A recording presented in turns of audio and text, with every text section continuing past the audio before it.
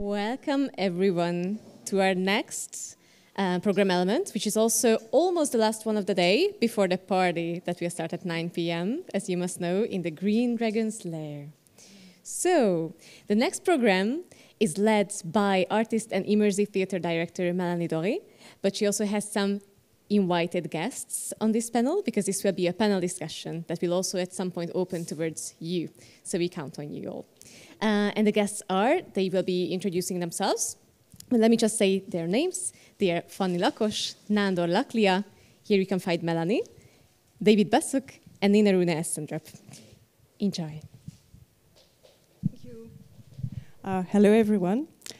So my name is Mélanie Esther Doré. So I'm a French writer-director in immersive theater. And my specialty is that I create highly interactive, immersive theatrical experiences.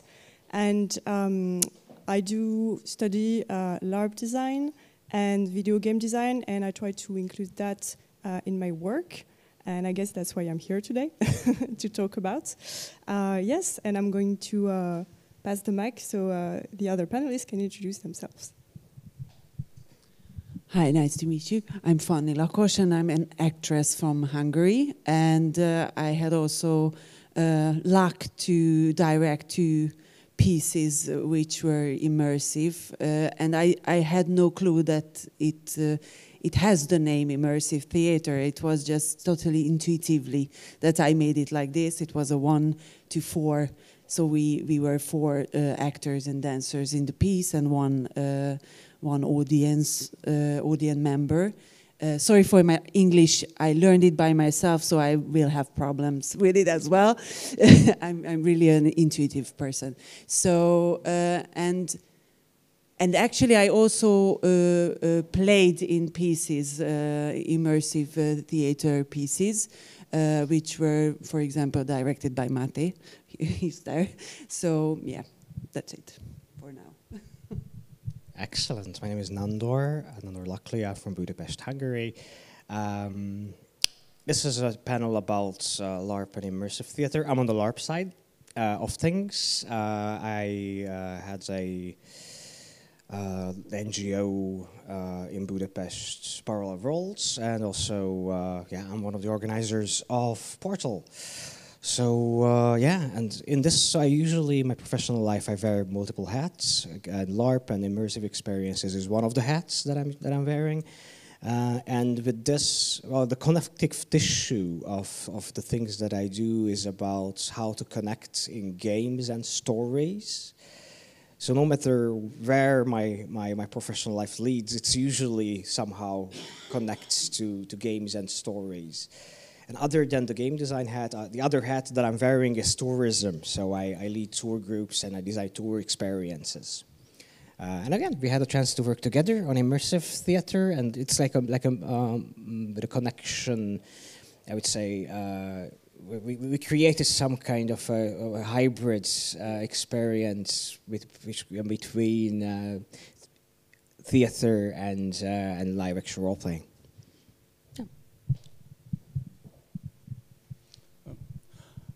Hello, I'm David Bassuk. I'm from the US.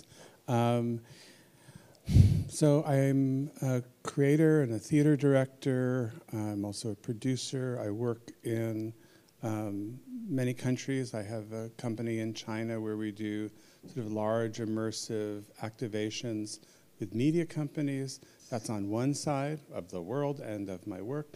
The other side is much more intimate in theater productions. And so specifically to the topic that we have, 2 years ago, I created a piece that was called the Pirandello Party, which was using the premise, sort of the LARP premise of a Pirandello Institute, which was a LARP. And then at the core of it was a theater piece using the Pirandello plays. And so there was an interaction between the audience, participant, players, a group of facilitating NPCs, and a group of professional trained actors who were using the plays as we were using the personas in a hybrid experience. It was a test, but it also made me see that there's a space between these two types of experience design, theater and LARP, that is a very rich interstitial space. Hi, my name is Nina Runa Essendrup.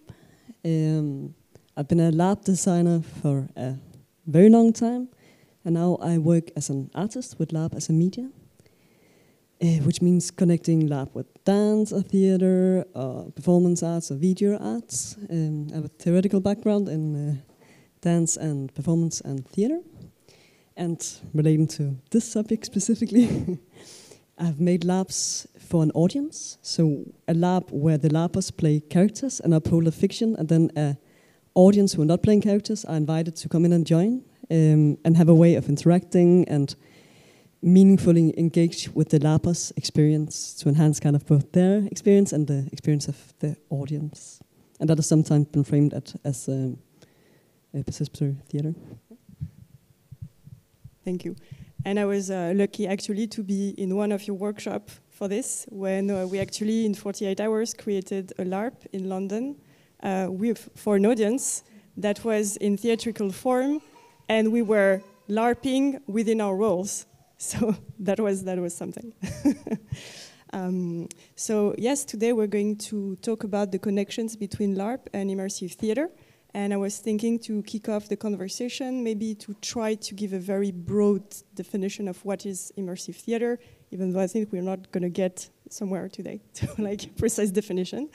But basically, maybe something to try to define it is that it's non-frontal theater. And there are many genres. There's promenade theater, exploration theater, game theater, dance theater, that have many forms, many formats. Doesn't have to be the one thing. Some escape games have their theatrical elements in it. It's very broad, and I think this discussion is very important and interesting to have, because the two forms have more and more in common, and I think we have a lot to learn from one another. And yes, so let's discuss it. Who would like to start? Someone has a question? Yeah? Okay, so one thing I think is super interesting about combining LARP and immersive theater is kind of from the LARPing perspective, it's super interesting to have a fiction that meets the real world. Like, that you in a very concrete way can have a fictional circumstance that people from our like normal real reality steps into. Both for the LARPers and like more conceptually, I think that's super interesting and has a lot of interesting possibilities. I feel I do. So, I was talking about this earlier, the concept of being present. Okay, so one thing that is in common between theater and LARP is embracing the space between you and the other person. In theater, it's between you and the other actor, but it's also between you and the audience who's watching, pulling that energy in, feeding that energy. So there is a cycle in a good production of theater. Ultimately, if your seat is good enough and you're close enough, there is a wave, not unlike what happens in a concert, a music concert. Gesundheit. The presence of, the ability to have presence in a LARP is also possible, and it's built with these layers of player and character.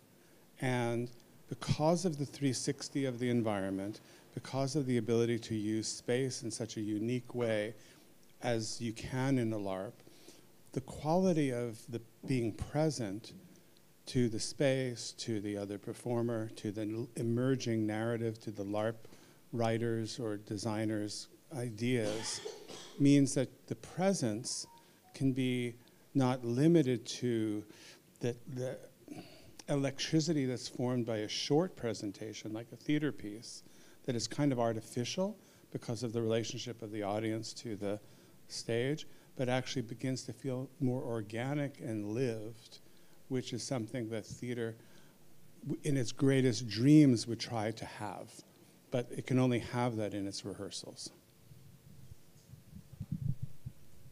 Yeah, I'm going to answer that. That's super interesting, the question of presence.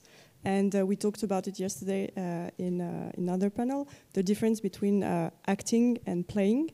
As a player in a Larp, or as an actor or a participant in an immersive piece.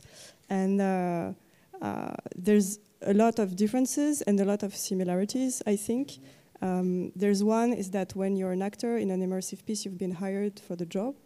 And you have to do a performance that you're going to be judged on by peers and by spectators. So that's a bias, of course, for your performance. So that's something to take account on. Whereas as a player, you also have pressure of playing with others, but I guess it's a different kind of pressure. And you don't have the same bias when you begin a play, and the play is in co-creation, whereas in an immersive play, you co-create with other actors, but you don't know how the audience is going to be able to co-create with you or willing to co-create with you. So that's, I think, a challenge when you play as an actor in an immersive play is where do you bring the point of intimacy and authenticity between audience and actors? At least I know that's an important thing for me, because otherwise you bring back frontality and you bring back the idea of the fourth wall in the performance. And how do you break that fourth wall where you have two different kinds of energies coming in to create a moment where someone has been rehearsing a play for months and has been, workshopping to be able to improv and to be able to really play the play with other people, whereas the audience that just came in a couple minutes ago, never rehearsed the play, maybe they don't know a thing about it. So how do you create a design that allows that authenticity to happen, and that specific authenticity you have in playing and co-creating together in Larp? For me, it's always very difficult to speak about what's happening between me as an actor and the member who is in the piece, because it's not about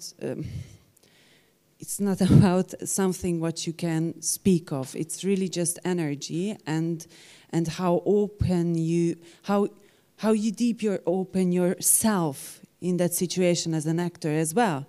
So I'm a touchy person, and I always use touch. So I know that a lot of people don't like to be touched, and it's really difficult. But a person who comes to a piece that and they know that it's immersive, I think they are aware that something will happen, and so I can use it. And I always look really deep in the eyes of the others. That also you can somehow figure out how is this person, how shy is it, how brave is it, and with that, I mean,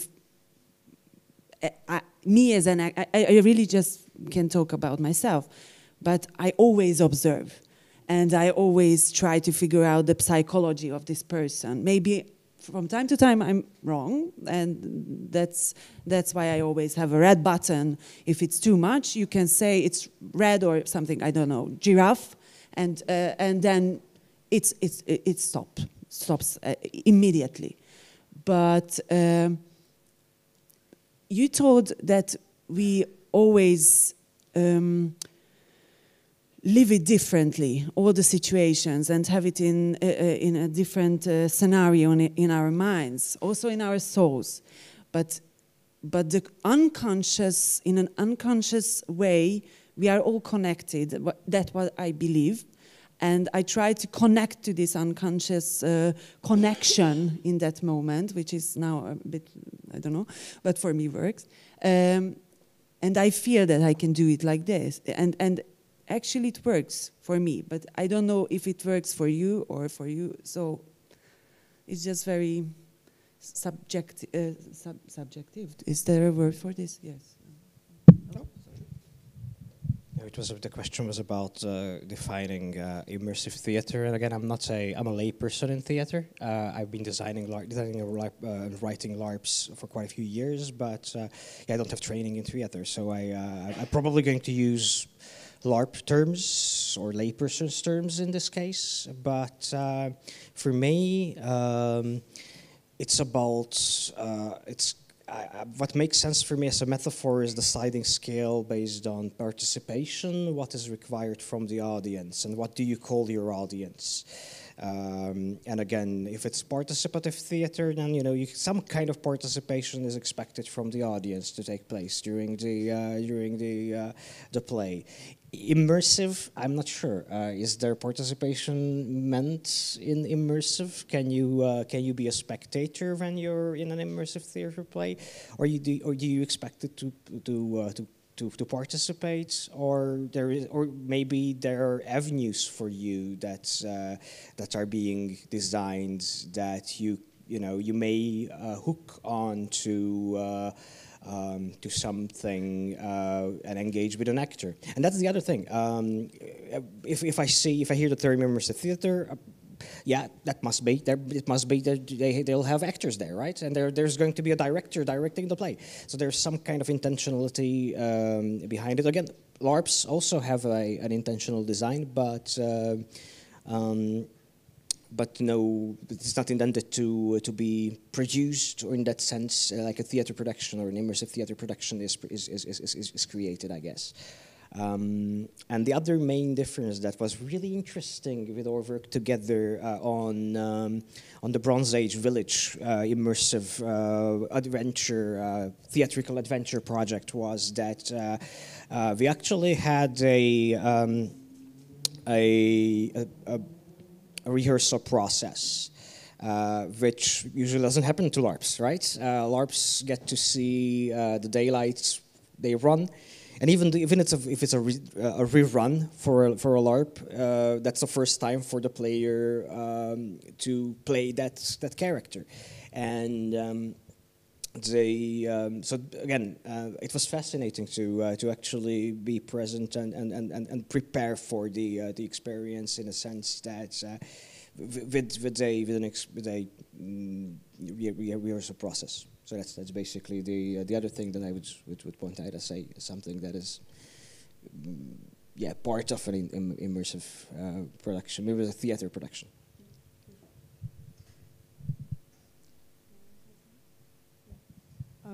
Talking about design and the similarities and the differences, there's this concept of the emotion palette that I really like, that I found in a Will Wright masterclass. Will Wright is the creator of The Sims. And so I think it's from him, or he was quoting him, I don't remember, but anyways, that the emotional palette of a traditional theater would be something like sadness, joy, love, things like that, things that are very frontal and that you are receptive with. Whereas in a game, but I think that applies to LARP and immersive theater, the emotional palette is different, where it would be something like pride, shame, and guilt, because you've participated in it and you are engaged in it. And I think that's very interesting in the way either you design something, whereas you're a director, an actor, or an NPC, or anyway, because I think in any kind of immersive experience, whether it's theater or LARP, we are all our own mini directors in the moments, because you cannot just have a frontal direction, because there's going to be a lot of unpredictability, and that's the beauty of it. So we're all directing ourselves in the moment all the time, constantly, and having that in mind for ourselves and for others, I think is creating something that's very strong for the actors, for the players, or for the participants, and that blurs kind of the boundaries between all these roles. And maybe something that I find beautiful is that all these roles are fading when we are arriving to a point of intimacy and authenticity all together, and that sometimes maybe something that you say, some decisions are unconscious, is that maybe at one point you're not thinking like an actor anymore, but just acting from a person to another person, Actually, when I play in a very traditional role, I also do it like this. So I'm not a typical actor in that way, I think. So I'm always in the moment, and I always try to do something new.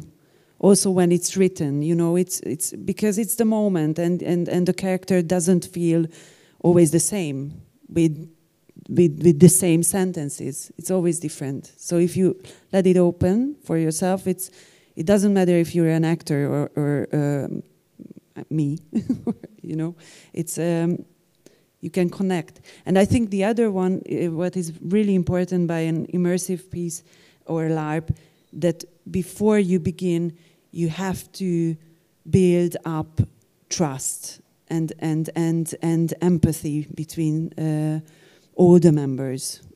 Doesn't matter which side, or there are no sides anymore. Yeah. You want to say something? So I want to crawl inside of the word immersive for a second, because it's a word we all have a different meaning for. And I don't think it's a useless word, like some people just want to find another word. But I feel like it's usable, but it's usable on a dial, like on a scale. So reading a book or watching a television show certainly can be immersive. We have all guilty of being immersed in what is a passive, because we weren't physically active, medium. We were not physically active, but we were mentally immersed, engaged. We were soaking in the content, right? And it lived in us. And how can we not say that that was immersive? So that it can be immersive, not always. You know, reading a lot of textbooks, not very immersive. In fact, you have to work hard to get your brain into any state where you can actually give it the generosity to call it engaging even.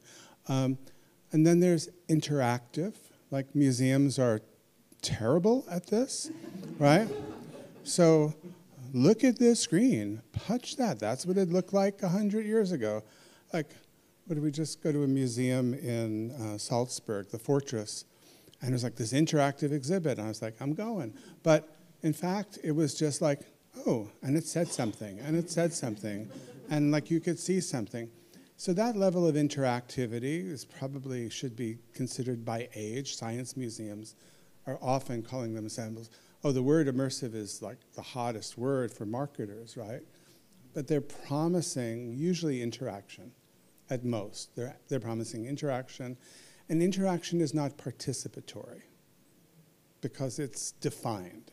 It's like a game that's a puzzle. There's no agency. You just have to know what they designed because it's a puzzle, right? And interactivity is the similarly non-immersive as puzzles are. I'm sorry to puzzle makers. So then the next level of immersion on the dial would be participatory. To what degree participatory? That's also got a little mini scale within it, from floater, swimmer to larper, to quote Nadja Lipsick, who I first put these words in my mind. So floater, swimmer, diver, these are levels of participation, or in game design what they call killers, who like really get so into it. But still, it's not the highest point on the dial. For me, that is co-creation.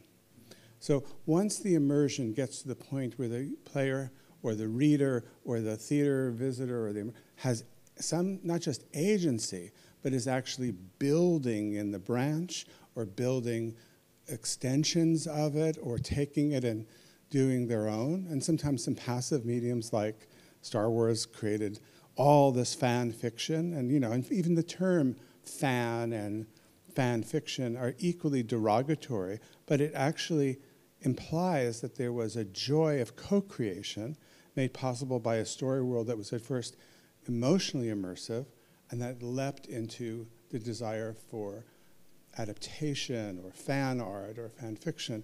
So to get to that level of co-creation is a higher level of immersion. But all the way back to watching or reading the book, they're all valuable if you consider it on a dial instead of as like a category. So I have a funny anecdote on that. I don't know if you know the Punch Drunk Theatre Company. that's doing Sleep No More. It's the biggest immersive theater company right now. And so their play Sleep No More has been playing its reinterpretation of Macbeth in New York that has been playing for over 12 years now, I think. It's huge. It's this huge experience for 400 persons at night on like 6 floors in New York, and it's China. And also in Shanghai, also, and they have the Burn City in London right now. Yeah, it's a huge show. It's very beautiful. And anyway, so they have a lot of fans, and the fandom. And what I learned is that the artistic director of Puncher doesn't like the fans. Why? Because they are LARPing in the show, and this actual thing where they form groups, and they are going to the show. Which is very expensive, so they're like even saving money to go to the show several times per month. I think the show is between $100 to $150 to get in, so it's very expensive. And so they get in as groups, and they have these costumes, and they created these branching narratives that doesn't exist, you know, in the show. Yes. Now it's immersive. Yeah. And it went so far that actual spectators thought they were characters in the show. Yes. I mean, I think we had kind of a similar experience with that. We essentially, so the theatrical adventure that I keep repeating or keep mentioning is that essentially we had 3 actors involved in the creation of the in this project, and 6 LARPers or upper roles. And at the end of the play, they usually the audience members, they could not differentiate who was an actor. Or sometimes it was like, okay, you were also an actor in this, even though they just basically signed up as a player. And had a 1-hour workshop before the experience. So yeah, just to add on the anecdotes. Yeah. Do you want to start with that? I was thinking you want to say something. Thank you.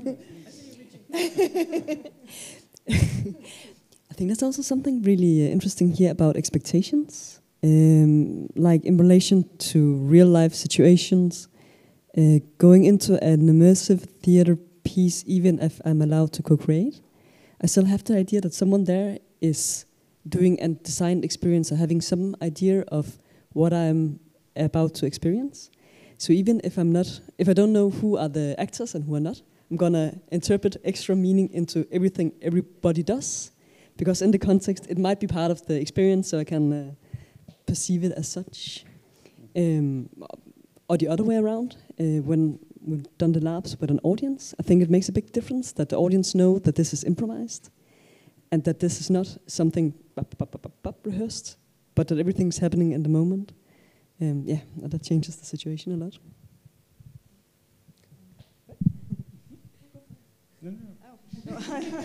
Too polite. I actually had a question for you on that.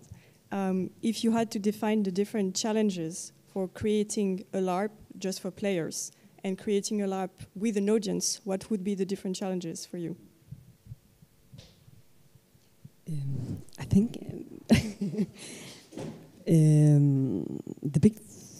one of the big things is to make a design that is simultaneously relevant for the audience and the LARPers.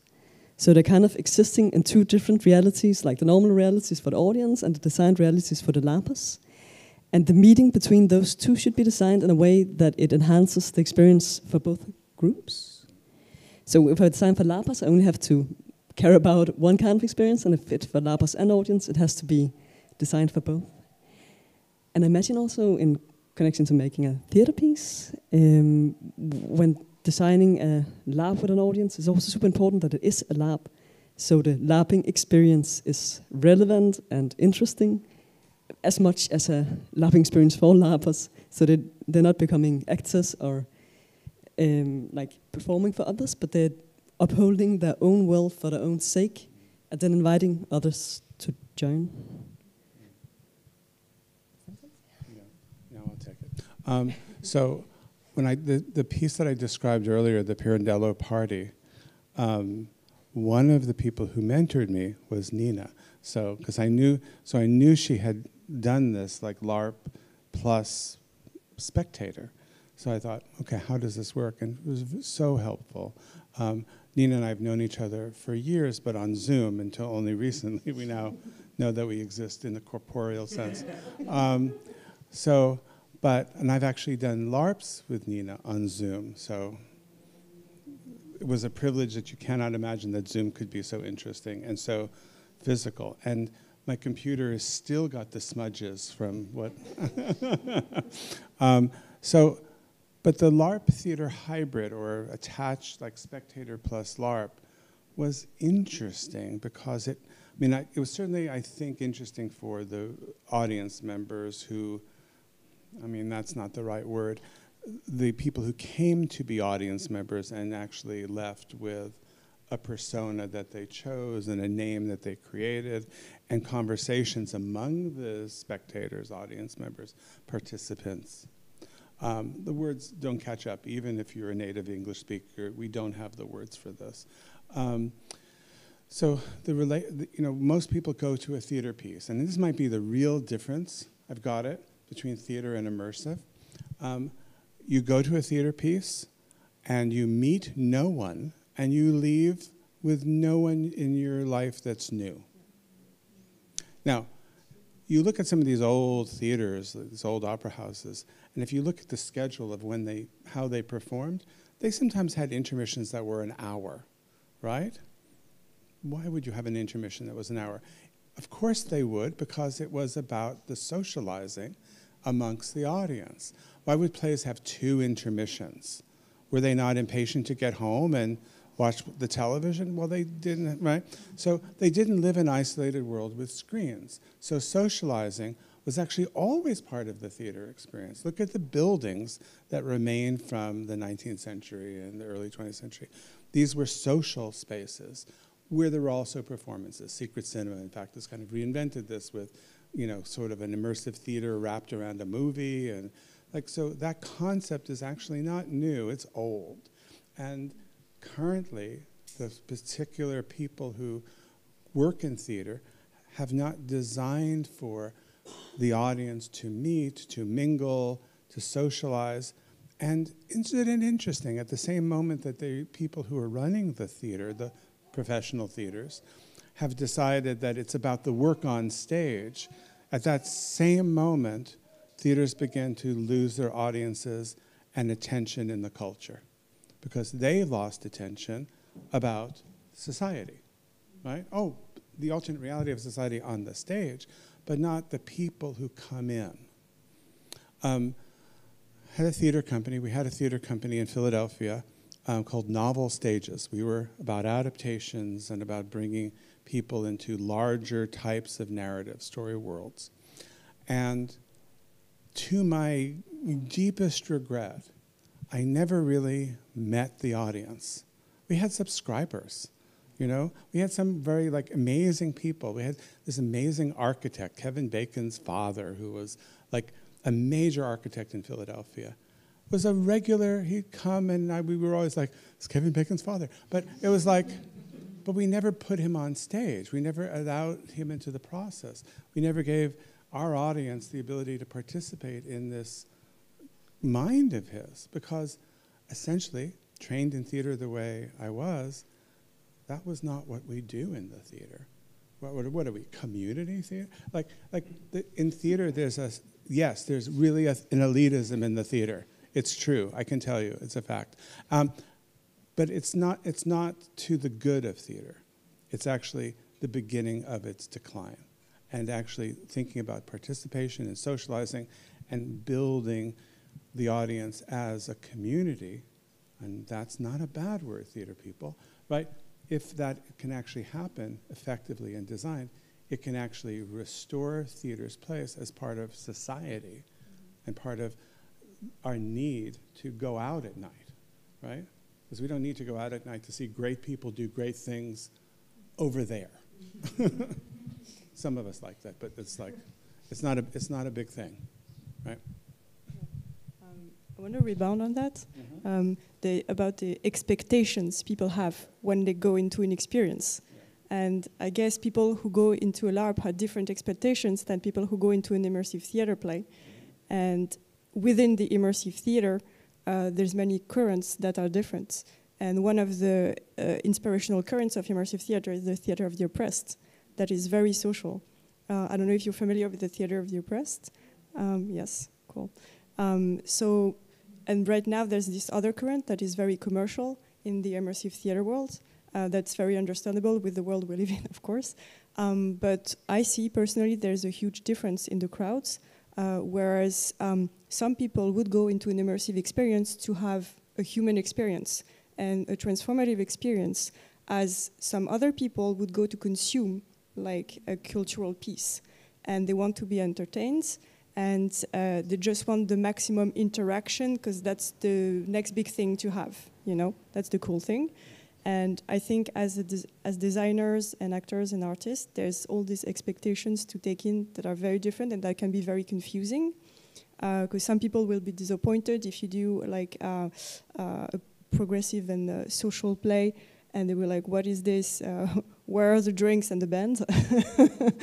And yes, and there's all of that, and there's the economics also of theater that making it sometimes complicated to deal with those expectations. Yeah.